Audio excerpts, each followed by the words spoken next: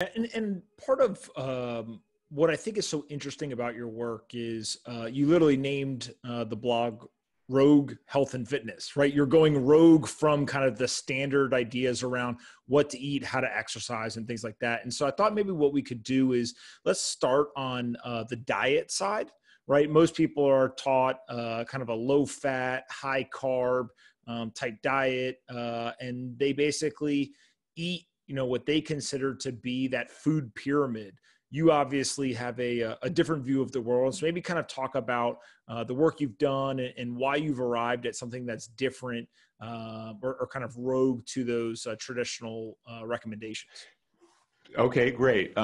So I think that a lot of the way people eat and how they're recommended to eat and so on, it flows from one single idea, and that idea is a wrong idea, and it's basically the idea that saturated fat causes heart disease. This goes back to the 40s and 50s, and the nutritionist Ansel Keys and the cholesterol idea and so on, and they hit on the idea that saturated fat was killing people. It was a huge problem at the time. Heart disease, it's still a big problem, but it hits mostly much older people now. At the time, they were looking at a lot of middle-aged men dropping dead of heart attacks and so on. So they hit on this idea, and in retrospect, looking at what we know now in the research, it seems wholly mistaken. Nevertheless, by the late 1970s, the US government had latched onto it and put out official dietary recommendations that we should avoid eating a lot of saturated fat, that we should eat a lot of whole grains, that fruits and vegetables were uniquely healthy, and so on and so forth. And that is the basis for how most people are eating now. Let me back up a little. As far as the saturated fat goes, there have been several meta-analyses, which are basically reviews of studies done in the last decade that have shown that intake of dietary saturated fat is not related to coronary heart disease. I come from a perspective of thinking, why does the Western world, the modern Western world, suffer from these diseases like heart disease and cancer and Alzheimer's, diabetes, and so on, and why have these all increased in recent years, and why do some other societies not have them, essentially? For example, there's an island in the South Pacific, the Catawbans, the island of Catawba, where these people live, and they have no chronic disease whatsoever, as far as they've found. People have gone there and investigated them, and that despite the fact that 75% of the men smoke cigarettes. I'm not saying that cigarettes are benign by any means, but I'm just saying, I'm pointing out this fact. Why do these people have seemingly no chronic disease? If you go back in time, why did these, even in the Western world, why were these diseases so scarce, and why are they common now? Well, my main conclusion is that chronic diseases are, as someone has said, they might be better termed the diseases of processed food. So in the late 19th century, there were technologies developed, for example, that were able to make white flour.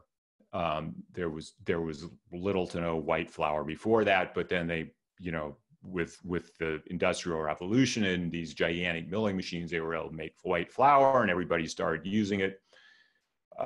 Sugar has been around a little bit longer, but it became a lot cheaper. And so as it became cheaper and cheaper, people started using more of it.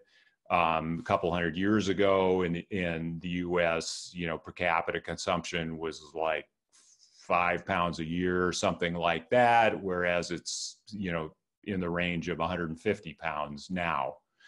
And then one other invention that happened in the late 19th century was they figured out how to extract oils from seeds. This started out actually as a way to try to make cotton seeds, which were a waste product, profitable, to get something out of them, and they did. And ultimately, they made Crisco. The CO on that last part of Crisco stands for cottonseed oil. And they applied this to a number, of different oils. So now, for example, soybean oil is the most common oil, and corn oil, canola oil, et cetera, all these oils. So you put those all together, and you've got modern food. And you put them together in a certain way, in certain combinations, and you've got modern ultra-processed food that people eat huge amounts of. So in the United States, approximately 60% of calories in the average diet comes from these ultra-processed foods. So that's a huge amount. So these are what I'm talking about specifically are the kind of foods that come in boxes and bags that are brightly labeled, have brand names, that are found in the middle aisles of the supermarket. And that's what most people eat. So that is what has caused our modern epidemic of chronic disease, in my estimation. Now, we've had even, a lot of this goes back to the invention of agriculture, right? So before agriculture, everyone was a hunter-gatherer. Everyone ate meat, and whatever wild vegetation they could gather. And as far as we know, they suffered from none of these chronic diseases that we have now. Then when agriculture was invented, people started eating lots of grains, and they started suffering from a lot of chronic diseases. For example, a really good example of this is that before agriculture, the average man was something like 5'9" tall. After agriculture, they were 5'3". And there was all kinds of, with the same, proportionate decrease in women. And they found in skeletal remains that have been studied and so on, chronic diseases, osteoarthritis, so on and so forth. Infectious diseases also became very prominent. At any rate, we lived like that for a long time. In recent years, say the 19th century, people started getting much taller again due to better nutrition. But then we took a second hit. We took this industrial food hit that I was just talking about, starting around 1900, say.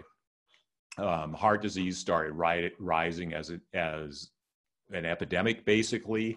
In 1900, there was essentially zero heart disease.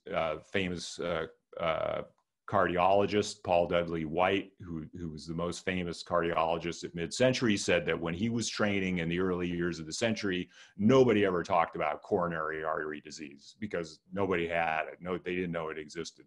And then people started having heart attacks and so on, till by the mid 20th century, you had huge numbers of heart attacks and so on, heart disease epidemic. So then, fast forward to a couple of decades ago, and then we had these dietary guidelines after they decided that saturated fat was bad. And then the obesity epidemic started going right about that time. Is that a coincidence? I don't think so. There are other factors, I believe, but the fact that people were told to eat less meat and animal products and to eat more carbohydrates, I believe very much contributed to it. So there we are. There's the food element, and that is my explanation of why this has happened.